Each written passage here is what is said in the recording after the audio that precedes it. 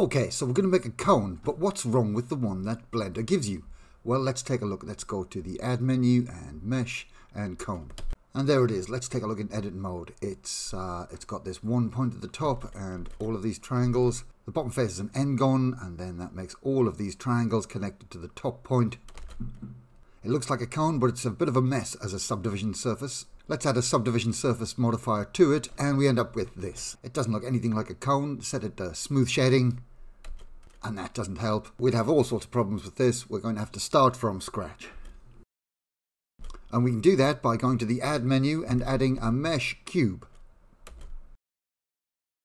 Now the first thing we need to think about is that the base needs to have at least 8 vertices. So we're going to add some loop cuts across the top and bottom in both directions. We don't need to add one around the middle. We'll do that later when we have more of a cone shape.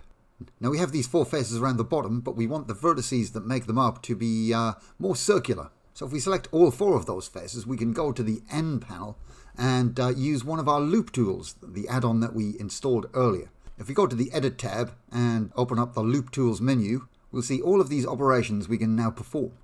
And the one we want is Circle. And if we click that, we'll see that the vertices that make up the base of our cone will turn into a circle. And 8 vertices is just the right amount to make a perfect circle.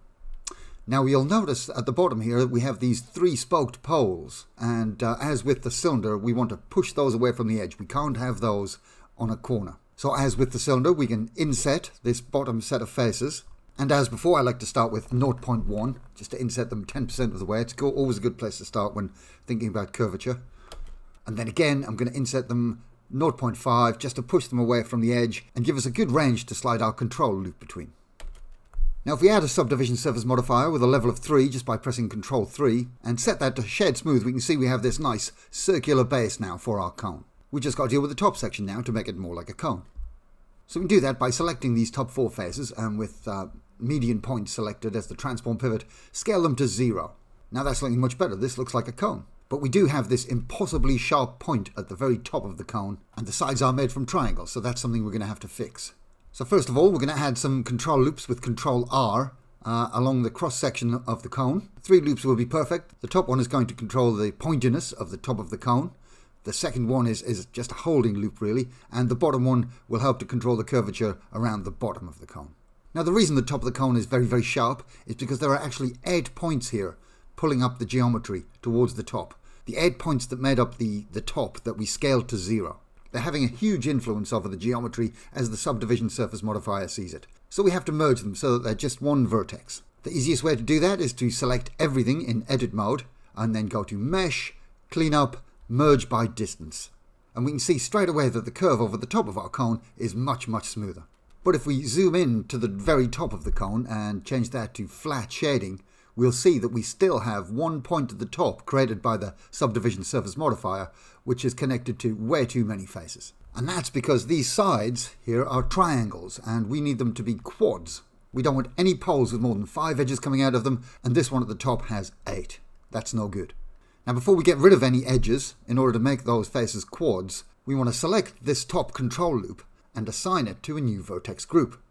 If you press Alt and G, this menu will come up, select the only option that we have, and now in the Properties panel over here, select the green mesh icon, and we'll see that in Vertex Groups, we have a new group of points which represent our control loop. We can rename this to Point Sharpness because that's what it controls. Now any point, if we don't have anything selected, we can come back to this panel, and with the Point Sharpness Vertex Group selected, we can click the Select button and it will choose them all for us. And let's use the Mark Seam functionality in order to highlight that this is one of our control loops. Now we can convert these triangles at the tops to quads by deleting every other edge between 2 triangles. Now we can shift click them all until we have 4 evenly spaced edges selected. And if we press X and dissolve edges, Blender will get rid of those edges, leaving 4 quads at the very top of our cone. And if we look over the top of our model now in flat shading, we can see we have a very smooth arrangement of quads that make up the curvature at the top of our cone.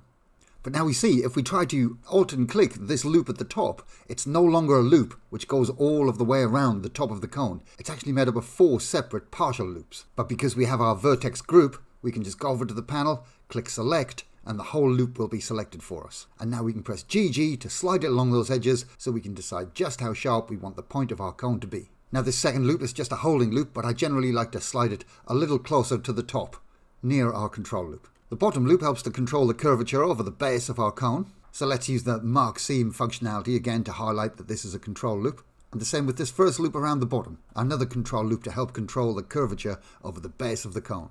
Again, let's mark that as a seam so that we can see that this is another control loop.